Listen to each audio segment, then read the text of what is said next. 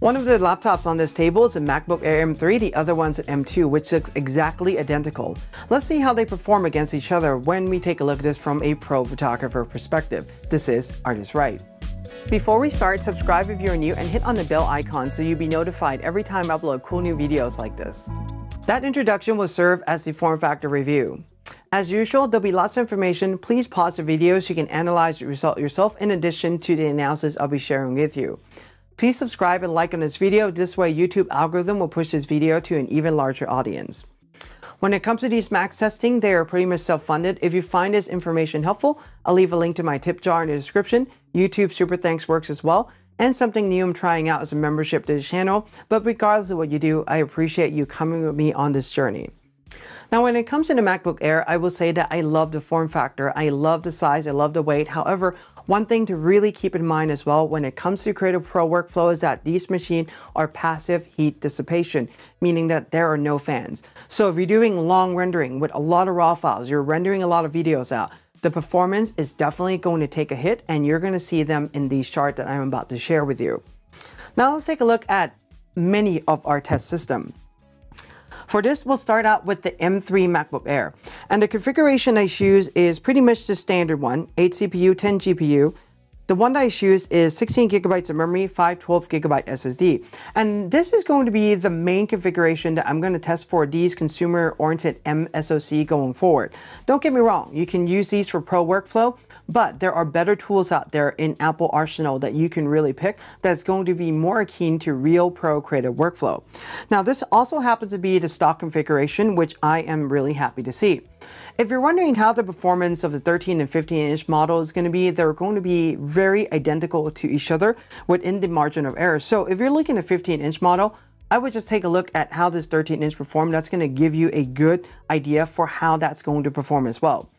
Now, the other thing is that when it comes to all the MacBook Air in this cycle, M1, M2, including M3, I have retested all of those. But for the other machines in the lineup, for example, the MacBook Pro with the regular M chip, the MacBook Pro with the Pro chip, and also the Max and Ultra, I picked a few of those machines out and run some reference testing, meaning that I retest everything and compare the numbers to the previous testing cycle that I've done. That means previous .release of Sonoma and the software. And from what I can tell you right now, the numbers are very identical to each other. In fact, it ran a little bit slower this time around on some of the tests, but not so much so that, it is significant. So for that, all the testing results from the other machines you're going to see are going to be previous testing result, but anything with the Air on the system you're seeing right now, these are going to be brand new testing result. So for this, we have the M1, M2, and also two M2 machines. The variation between these two are going to be the memory and also the SSD size in the M2. When it comes to the M1, 16 gigabytes of memory, 1 terabyte SSD, that's pretty much the standard configuration, and all these machines are a custom built one. We're also going to throw in the result from the MacBook Pro, M1, M2, and M3 as well. This way you get a chance to see what happens if you're using the same exact SoC, but now give the machine active cooling on the system. You're going to see the numbers does go down a little bit when it comes to performance. And this is something that I definitely want you to consider if you are a creative pro. You can see the machine configuration there. These are the Pro SoCs that we're going to be testing in this lineup. So you can take a look at those numbers. Most of these are going to be stock configuration. And here are the Max SoC. And lastly, we'll throw in result from two of the Ultra as well, M1 Ultra and also M2 Ultra in the lineup. So for my testing, if you've been following the channel, you know that I do single app, single silicon testing, because what I really want to see is how the silicon is performing one generation to the next from one laptop to the next. I know we all multitask, but what I really want to know is how the chip is performing, and that is important to me. And the other thing too, I'm going to tell you is that if you do multitasking, definitely configure your system with more memory. For the test configuration, what it really comes down to, I said this in other videos as well, I can't test everything, so we're going to have to do some data extrapolation. But the two M2 configuration I'm sharing with you, it's going to give us a lot of good insight into pretty much how this generation is going to perform as well. The effect of SSD speed and also the RAM is pretty much known at this point, so we can really go in there and pinpoint like this is going to be faster because it has more RAM, or this task is going to be faster because the SSD is faster on the system. And I'll point these out as we get to those charts as well. Now, if you're looking for the priority list to upgrade your machine, these are as follows, and there'll be more information about this at the end of the video as well. So the first thing you want to do is look into getting more memory in your system, because that's definitely going to help out. The secondary thing you want to take a looking at is expanding the SSD. And thirdly, this is where you will look into upgrading the SoC, for example, going with the one that has more CPU or GPU cores. But most of the time, you're spending a lot of money on this third upgrade, the SoC itself, but you're not really seeing as much of a performance variation as upgrading the RAM or the SSD in the system itself. Remember, when it comes to Apple SoC, we have to remember that these regular M chip are more consumer-oriented chip, and there are more pro-oriented ones. Those are the one with the Pro, the Max, the Ultra chip. Those are going to give a much better performance and also bang for the buck, especially if you don't want to wait very long for a task to finish. One thing that I said before in many of the other videos as well is that many of these applications we're using are not fully optimized for these M silicons just yet. So it's really just using a lot of brute force to really just utilizing the power of the chip to really run through the process. That's something very interesting to see, that even though we're in the third generation already, optimization haven't really come as much as I like to see yet. Initial impression for the M3 Air is as follows. It's okay. And you're going to see the result and see why I say that in just a moment. I was expecting more out of this, but we're really not quite getting it right now, especially with the current software that is available on the market at this point in time. Here's how you're going to read the spec for this machine and all these other abbreviations, so you can definitely check them out. And let's talk about a few things first. SSD. SSD can be expandable with external storage. However, internally, those are pretty much fixed. So configure the SSD size based on what you're going to need. Here's the SSD speed for the machine. As we found out on the M2 generation Air, Apple have gone in and put one chip in, 40 NAND chip. This is why we are seeing a low performance. On this time around with the M3 Air generation, if you configure it 256, it's now going to be in the 3000 range, because Apple have gone back to two 128 gigabyte NAND chips again, which is something that's really great to see, and it's going to alleviate the conversation point of like, should you upgrade this, should you upgrade that? Well, now if you go with that configuration, you're going to be okay as well, but I still recommend upgrading the memory. So these are pretty much the result. The M3, you can see the performance. It's pretty much in line with the rest of the other machine for the 512 gigabyte. That's what we can expect. Here's the speed for the other machines in the lineup. Feel free to pause this so you can just take a look at the result a little bit closer. And when it comes to the SSD speed, I already made a video talking about this. Link will be in the description. Pretty much you don't need the fastest SSD possible. And I've also proved this in multiple export results as well, that, you know, they're pretty much identical to each other. With this being said, the best thing you can do when it comes to SSD is configure for the size you're going to need, and don't worry so much about the speed of it. All right, when it comes to RAM in the system, remember that these are pretty much fixed, and worse than the SSD, you cannot go and expand this. You cannot plug in extra RAM into the system, so you need to consider your option very carefully when you configure the machine, because the only way to upgrade this is to pretty much buy another machine. All right, with this said, the best thing that you can do if you're a current Mac owner, literally restart your machine, launch Activity Monitor, go into memory, take a look at the memory pressure as you start to go throughout the day on your workflow. I would tile your windows in a way that you can see the memory pressure and see how much you're using right now based on the amount of memory that you have. If it's in the yellow or red, that means you probably need more. If it's green all the time, you're probably good to go with just the amount of memory you have on the system at the moment. Now, personally for me, I prefer to use iStat Menu. Links to this will be in the description. I get no commission from them, but I use this program all the time because they also keep the history of your usage for 30 days as well. And I find this a useful metrics to really gauge the usage of the machine. So the minimum that I recommend for Creative Pro is to use 16 gigabytes of memory. And this is also the minimum testing for these consumer-oriented SoC going forward as well, as I have mentioned in previous test videos. All the testing that I've done on these machines, especially with the Air, are going to be on Sonoma 14.4. So these are pretty much the latest operating system. And as I already mentioned briefly, I have also been noticing a slowdown trend in these machines as well. So same machine, doing the exact same test using a newer operating system, newer version of the software, it has a tendency to run slower over time. Not something that I really like to see, but it's something that I've noted. I might make a video about this in the future. You know, do comments in the section below if you want to see this. Let's jump right in and take a look at the result from Lightroom Classic 13.2. All the computers support full acceleration. For this, The M3 Air is performing third on the list. Interestingly enough, the M1 with 16 gigabyte and 1 terabyte SSD is performing really well in this task. Now, this is rendering one-to-one preview for 1000 Nikon D850 file, and this is a CPU-based task. Interestingly enough, there is time variation of a little bit over 30 seconds between the fastest and where the M3 Air is. I would probably say that these are all within the margin of error of each other, but it definitely is something to note. So what happens when we add in a machine with active cooling? This would be, for example, the MacBook Pro using the exact same SoC in the inside.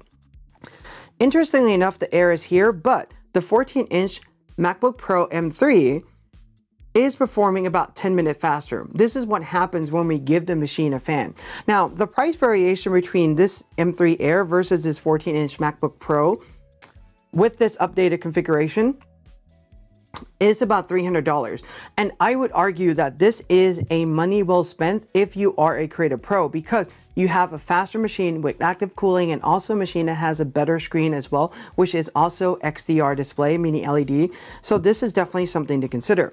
Here's how the MacBook Air M3 compares to the other machine in a lineup. You can see in the chart. Now, the machines down here are generally going to be in, I would probably say, the $800 to $1,500 range. These are going to be the range down here. When you get up to the very top, you're looking at about $4,000 to $5,000 and everything else in between as well. So when you really take a look at this for your workflow, consider the numbers in between as well, because many of those can give you a really great value.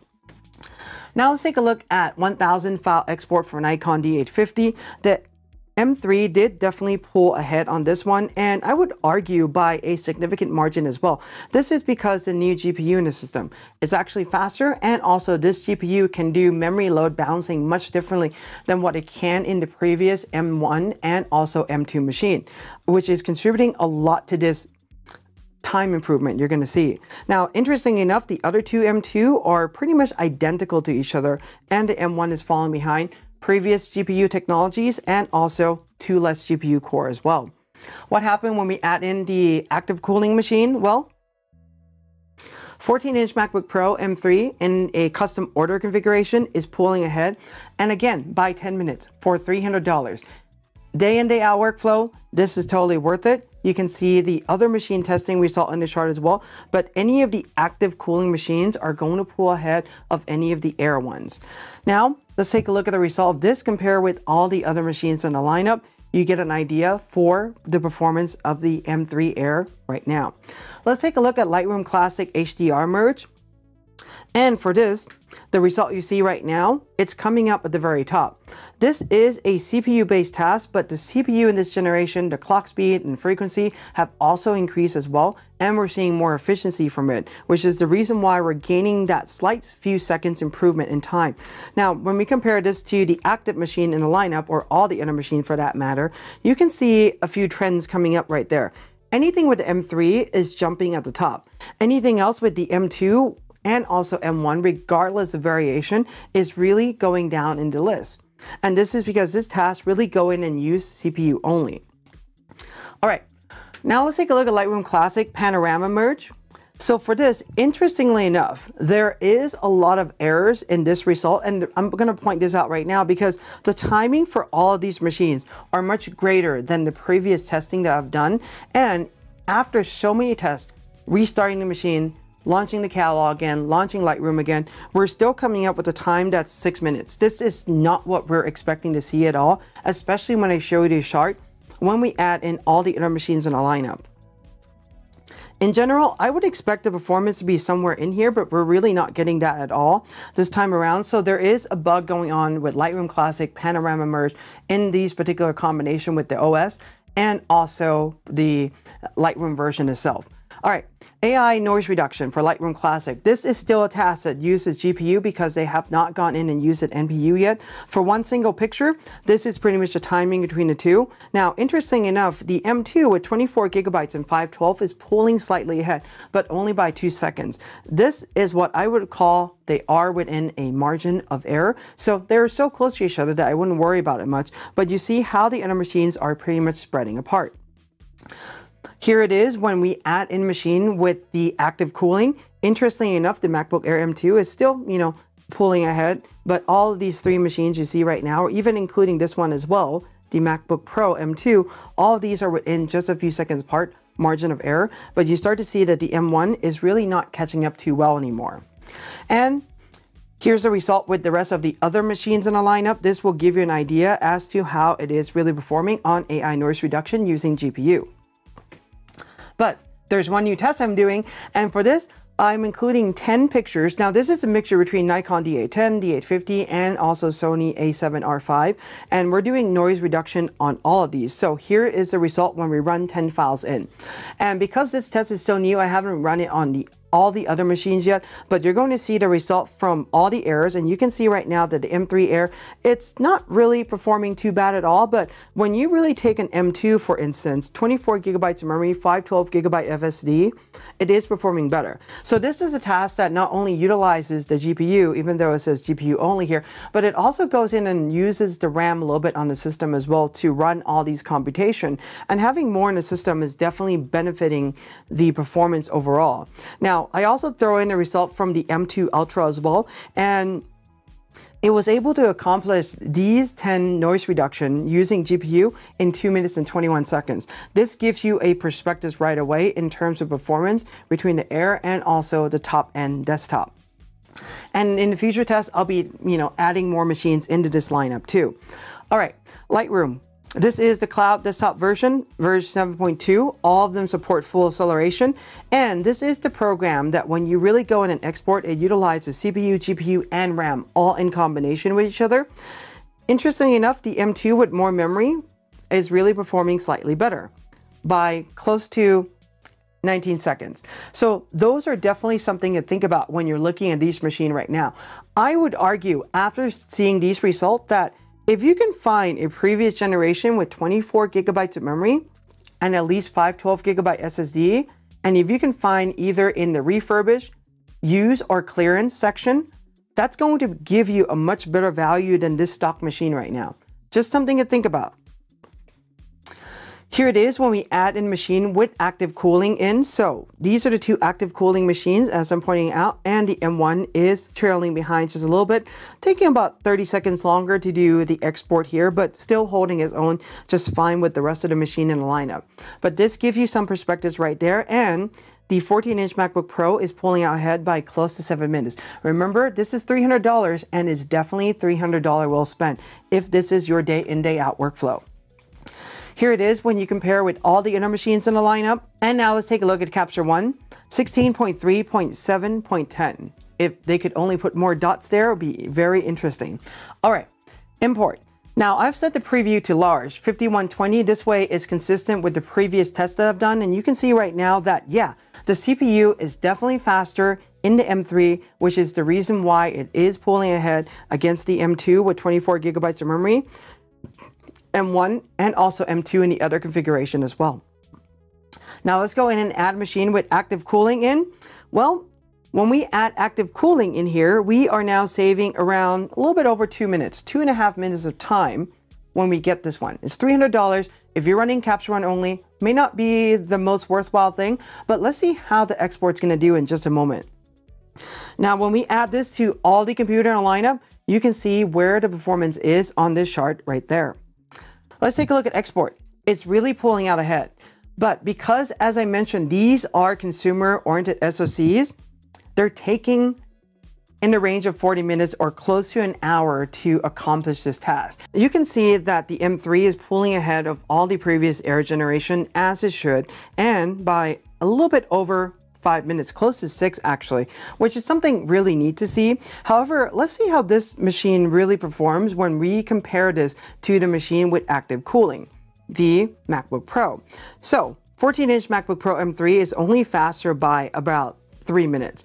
And when we take a look at the MacBook Pro M2, all very similar specs as you can see right now, it's less than 40 seconds faster. So something interesting there, but as I mentioned before, Capture One does not really go in and utilize the GPU resource on the system well at all. In fact, it runs really poorly on many of the systems, especially when you take a look at the way how it performs for all the computer in this chart.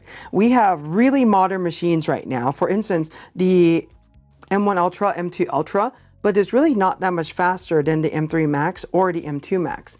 And, even though these machines have double, in many instances, the amount of GPU that are on these other machines. So very interesting to see there how Capture One is utilizing this, but something to keep in mind as well.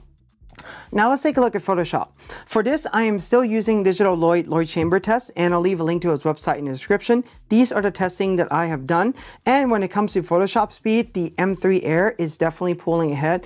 Interestingly enough, the result numbers you see here, 4 seconds something, these are the result numbers that if you've gone to my videos that I released in the past year, the past 2 years, these are the numbers we're getting on the other machines. Yet on the current operating system and the current version of Photoshop, we're now increasing by close to 2-second time span. Something to really think about there. So here it is where the M3 Air is with 90% memory utilization on these machines, how it compares to the rest in the lineup. Interestingly enough, the Air is still performing at the top of the chart, but that is because it has the M3 chip on the inside, and this Photoshop speed test is just going in and utilizing the CPU on the system, and is really not saturating all of the cores on the system, so it doesn't generate that much heat, which is the reason why you're seeing this good timing you're seeing right now. Let's quickly take a look at the SSD speed before we look at the rest of the result. A few things to note is that we have a machine with 24 gigabytes model in the lineup. The M3 is at the very top there.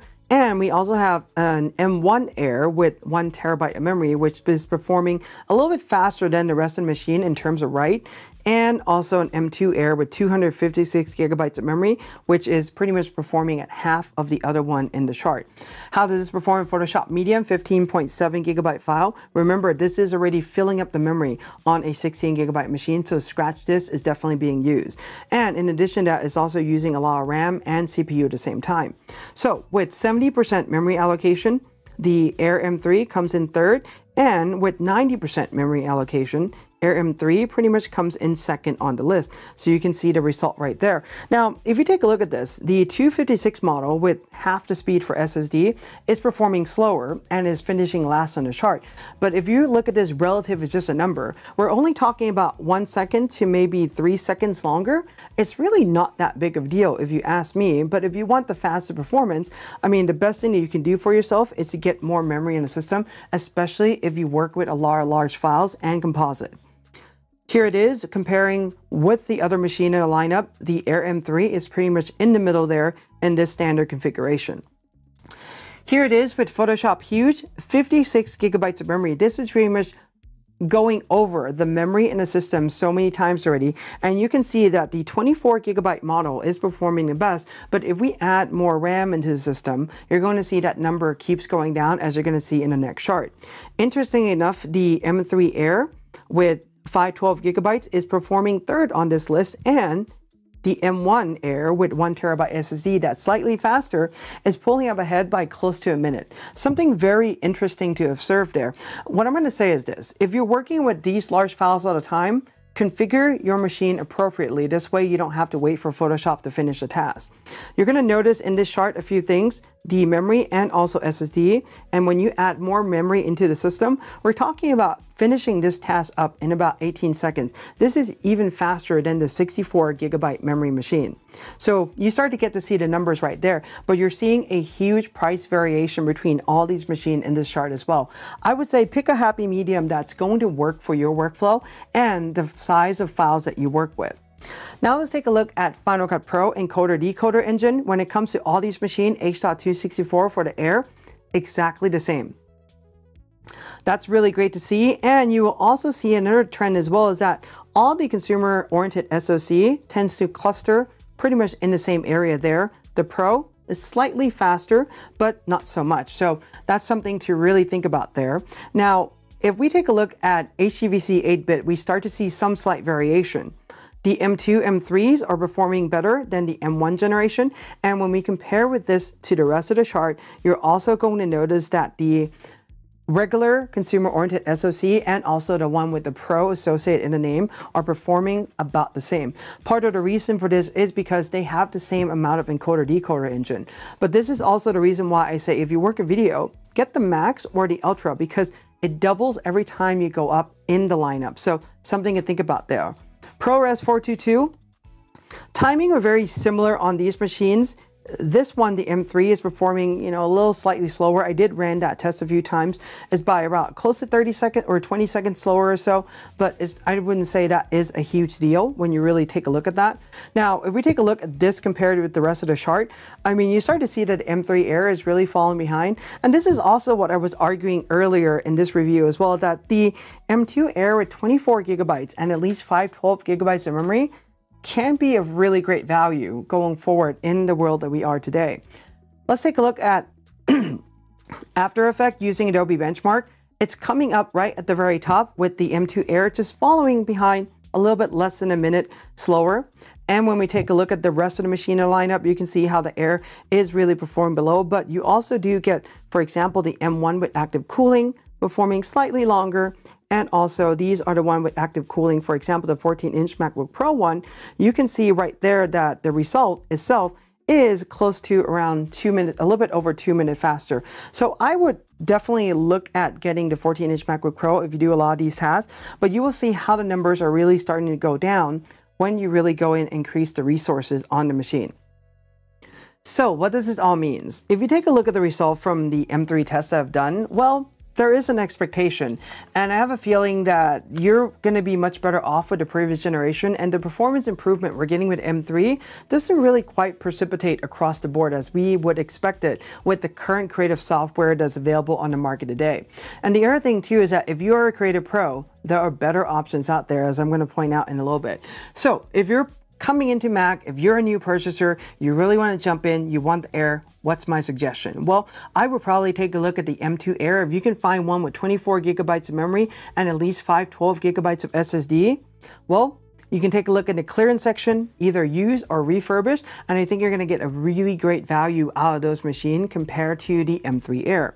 Now, if you're an upgrader coming from Intel, I would say run, don't walk to get the Apple Silicon version, especially in Intel Air. However, if you're coming from Apple Silicon already, or if you really have the M2 Air right now, just keep it. Unless you need more memory, more SSD, you want to squeeze that extra speed out of it, but speed-wise, we're not really seeing that much performance improvement from this Air generation overall. Remember the upgrade priorities that I've shared. The first thing you want to do is bump up the memory, because per the amount of dollar that you spend, you're going to see the most improvement in performance from there. Secondary is going to be SSD. And thirdly, which I don't recommend doing at all, is to upgrade the SoC, because on that third one, you're going to be paying quite a bit of money, but the performance improvements are going to be marginal at best. By getting 2 more GPU cores or 1 and 5 more CPU cores, you're not going to see that much of a difference in performance. Upgrading the RAM, you're going to see a much bigger reduction in time that you need to take to do the task. All right, food for thought here. So 13-inch MacBook Air upgrade to 16 gigabytes of memory compared to the 14-inch MacBook Pro, and this is just with the regular M3 SoC, 16 gigabytes of memory. Both of them have 512. You are around $300 apart. I would say this machine with $300 more is a much better machine. You get the XDR display, you get extra ports. For instance, you get the HDMI out on here, and you also have the active cooling on the system.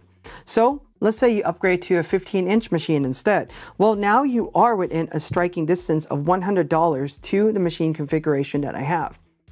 Slightly smaller screen by 1 inch, but you also get a mini LED XDR display. You still get the extra port and active cooling. I would argue that this is a much better machine and a much better value overall. Now, what happened when we compare the one that I've been recommending all this time to an M3 Pro?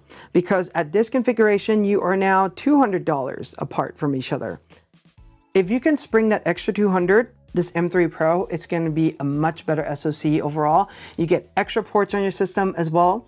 You get active cooling between both of these systems, but you also definitely get more cores in your system that you can utilize in a task, and it does really show. So these are things to think about. Now, app configuration or SoC configuration by the apps, good, better, or best. If you're using Lightroom, Lightroom Classic, good would be any of the Pro. Better would be any of the Macs, and the best would be any of the Ultra machines you can see right there.